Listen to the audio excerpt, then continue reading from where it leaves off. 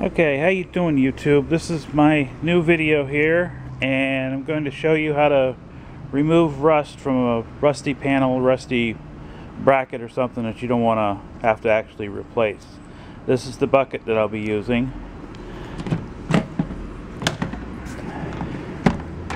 Whoa, does that smell? And to get the rust off, I'm not going to be using any caustic cleaners or anything. I'm going to be using this. And a lot of water. Stay tuned.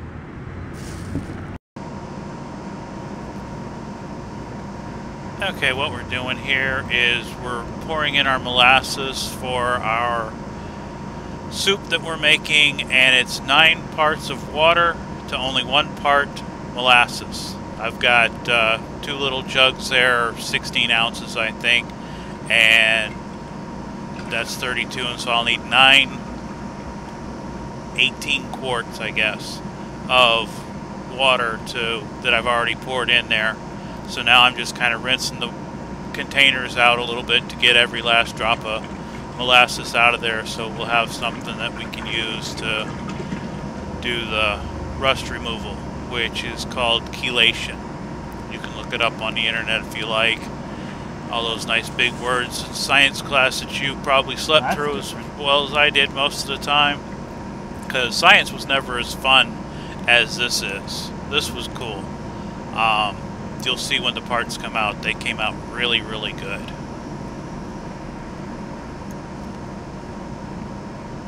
I first heard about this, saw this on a YouTube video from these guys from Australia. And apparently if you live, I guess, out in the country or whatever in Australia, you can get massive quantities of molasses. They had jugs that were like, they look like the 5-gallon jug you use for oil when you're going to fry a turkey, and it was full of molasses. And they were doing whole car fenders and whole car bodies of real old, like 20s and 30s cars. That was really cool. That's where I first learned about this and thought I would bring it to you guys here.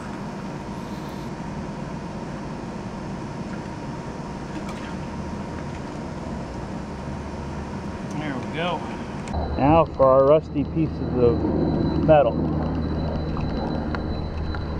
1 hood spring,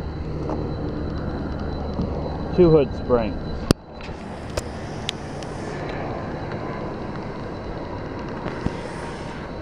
These things are very expensive if you want to get them replaced. Mine aren't broken, they're just rusty. So let's see what we can do about fixing that.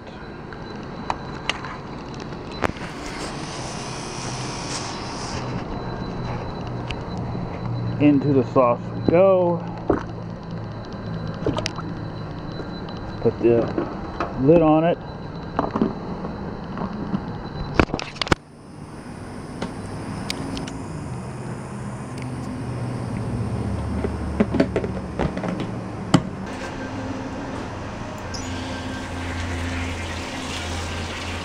Okay, it's been 2 weeks now, and I've taken them out of the sauce, and they're all black and icky looking. So I gotta wash them off. I left my hose at the house. This is a little workshop I've got in storage area. And so these little projects like this that take a long time, I can leave them here and I don't have to mess with them. So right now all I'm doing is washing off all the goo that is collected on them and inspecting them. They look really, really good.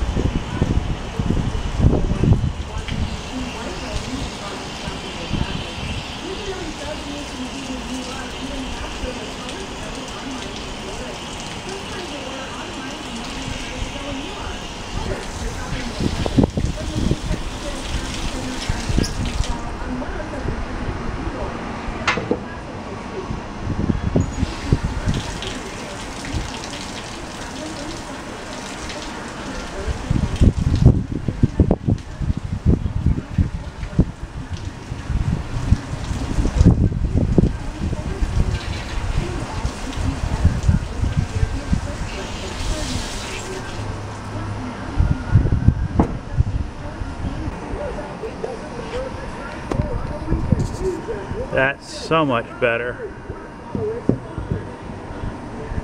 Remember what they looked like before? No more rust. Take a rattle can, spray them, they'll be ready for installation. I like the way it works so well, I'm going to do it again. This time, a little more molasses and a lot more water. This is going to be about 10 gallons worth. These are 2 support brackets for the hood, which you can't buy without buying the hood, and the front latch area. And I'm sorry I didn't get a picture of it beforehand, but I think I had problems with my camera. But right now we're just filling up the bucket, which is going to get really heavy really fast, because a gallon of water, or 10 gallons of water, is, I guess, about 80 pounds plus 3 pieces of metal. So the bucket got a little heavy for me, but it's a bigger bucket than what I had before, and I'm just pouring in the water, 9 to 1 again, 1 part molasses, 9 parts water.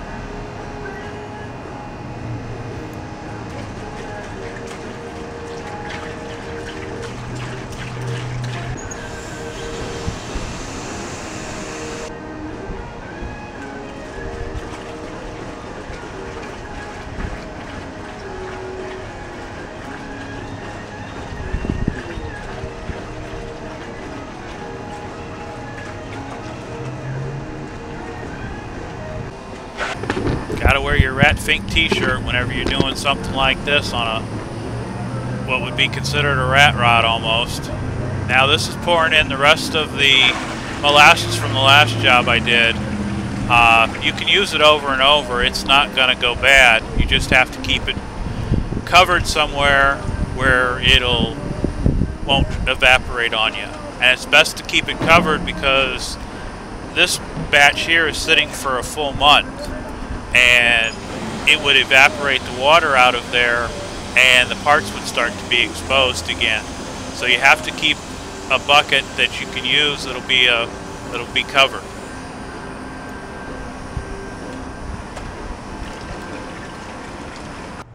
Alright, put it in here on August 7th. Today's the 14th, and that's what it looks like. Yum, yum. Put those molasses in something? I don't think so. That's all the crud and the actual rust that's coming off of the pieces that are in there. A couple more weeks, we should have something decent.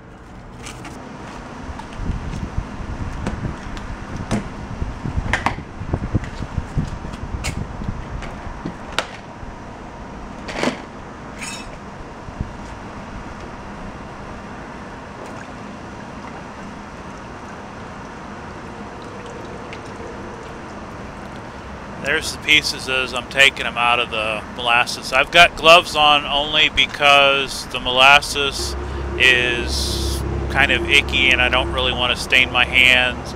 Or it's kind of like when you're cutting onions and you smell the onions for days almost. The molasses would stay with you for a while. That's one of the hood braces there. But I've got the little piece of string or something stuck to it.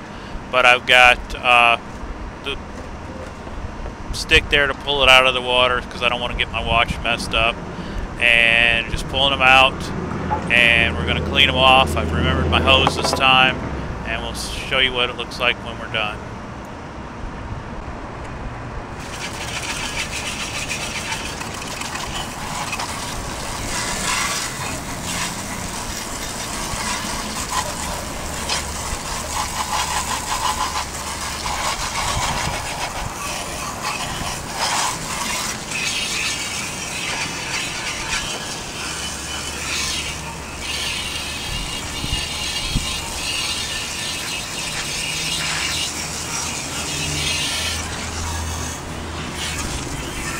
What I'm doing is just spraying off the residue that is left from the molasses. It's got like a black coating on it when you pull them out of the water.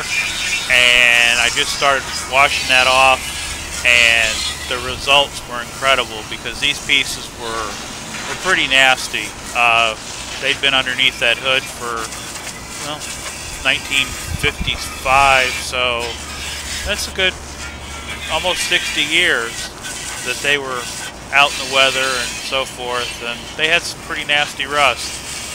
The bolts that were on the panel for the latch, they were just so thick with rust and corrosion, and the molasses took real good care of them. It knocked it all off, as you'll see when I show you the pieces up close. Sorry I didn't get any pictures of it beforehand, but you know, like I said, I think I had camera problems. So you'll see what they look like after, and they look almost like they're brand new.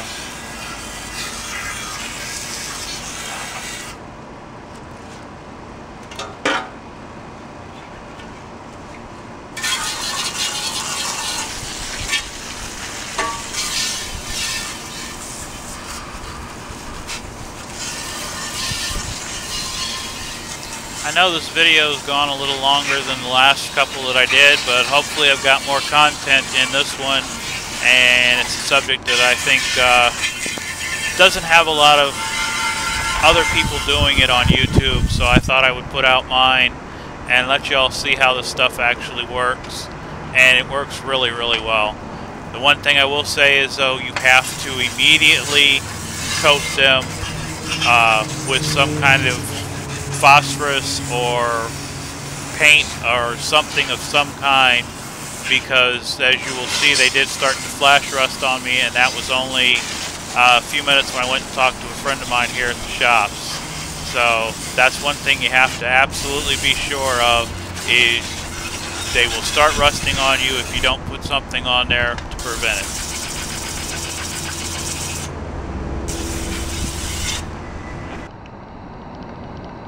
Wow. I mean, that's about all I can say. This is incredible. The work that it did in just a little over a month. All that flaky rust is gone. The little bit of almost like flash rust you can see right now will be no problem whatsoever. Wipe that off. Throw some paint on it, and it'll be good for another 50 years. Look at this nut. Look at that. I couldn't have turned that before. I don't think I'll have any trouble getting it off now. I tried these. They weren't coming off before. There's nothing holding them on now. It won't be able to be taken off. See you later next time on my next video. Bye.